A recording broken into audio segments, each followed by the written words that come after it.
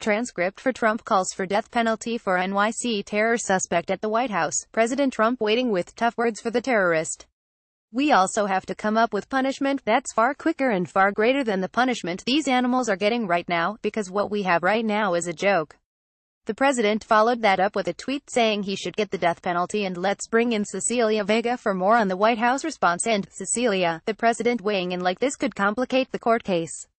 Reporter: Yeah, it could, especially as Brian was reporting that he hasn't even been charged with a capital offense yet, but the president here, you heard him there and here in the White House yesterday in cabinet meeting, said he'd be willing to send him to Guantanamo. A tweet you're looking at right there. He's not holding back on Twitter either. This tweet came around midnight. The president tweeted NYC terrorist was happy as he asked to hang ISIS flag in his hospital room. He killed 8 people, badly injured 12, should get the death penalty. But let's go back to that joke comment for a minute here.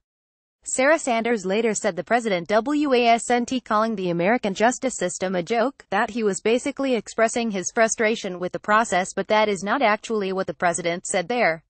He also over Twitter said that the U.S. will be implementing a much tougher extreme vetting procedure, but didn't offer specifics. We don't know what that means. Meantime, later today, big announcement on the economy, the president going to announce his pick for what is basically the most powerful position in the United States.